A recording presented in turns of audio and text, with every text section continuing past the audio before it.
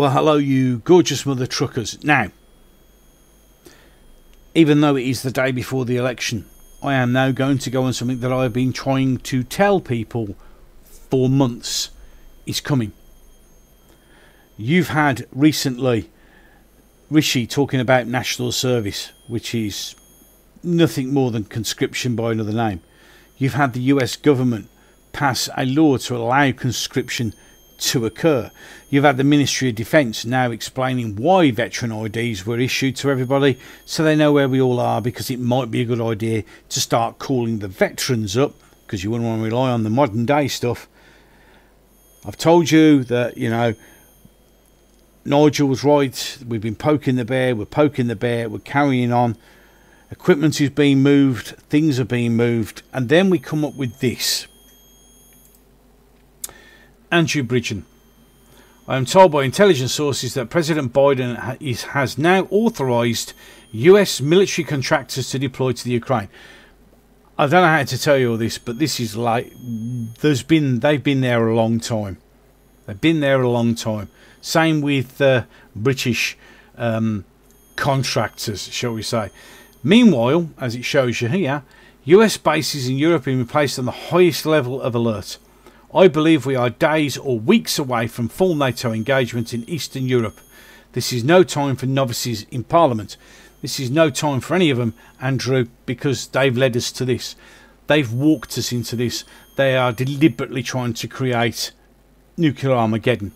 It actually says here on the 1st of July, DOD News, US Department of Defence, US bases in Europe go to higher state of alert.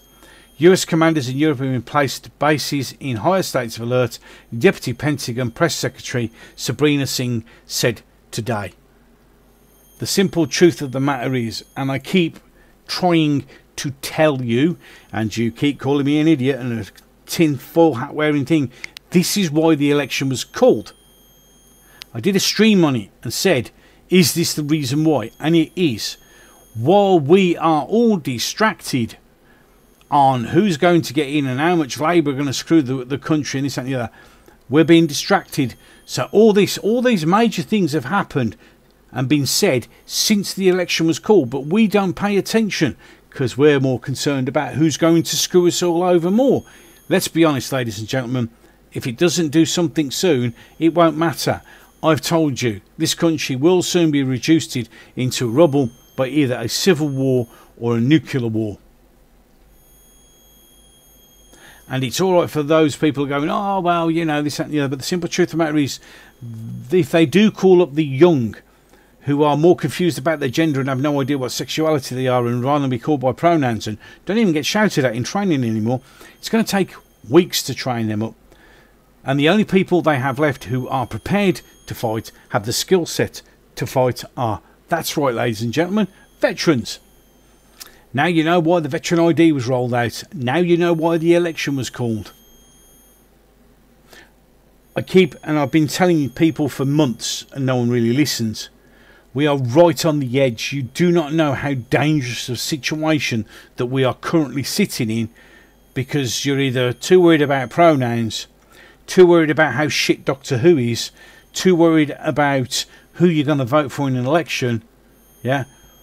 Unless somebody comes out and starts talking peace very, very quickly, we are all going to be dead. The only people who are talking about peace are reform. Don't listen to the Greens. The Greens are idiots. The Liberal Democrats, again, waste of time. Reform are the only ones who are prepared to increase defence spending, which is what we need to do because we are now perceived as extremely weak. But also will only use it at last cause, not being pushed and walked into one for money to make the richer rich while we all look forward to dying. It is important you get out there tomorrow and vote. Vote reform. Vote for peace. Vote for change. Any case, with that one, I'm done. So, until the next one. This once great nation, you rallied